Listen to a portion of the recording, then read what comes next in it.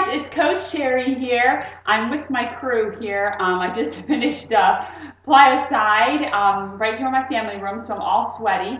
But Gianna's fascinated with herself in the video, so and she's got crackers, so the dogs want to hang out with her. But anyway, I just had a thought that if a lot of you are plateauing with your squats, typically you're not changing up your workouts, and they might be just a slight little movement that you can make. So typically if you're doing a squat, your legs should be shoulder width apart. You're going down and butt back. Make sure your knees are not over your toes and bringing it on up. So again, typical squat, core's tight and bring it on up. To change it though, if you've been doing squats like that, go wider.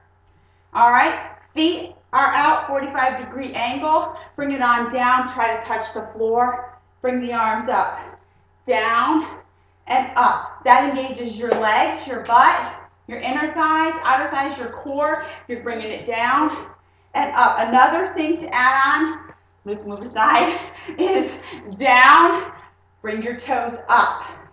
Down, engage those calves, bring it on up. So, and if you're still wanting to stick with your regular squat, you might want to add a little jump. So basically, or touch the floor. Start with touching the floor, bring it on up.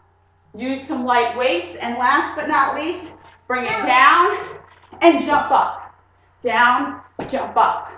All right, if you can't touch the floor, just stay on the thighs, right here. Just little hops.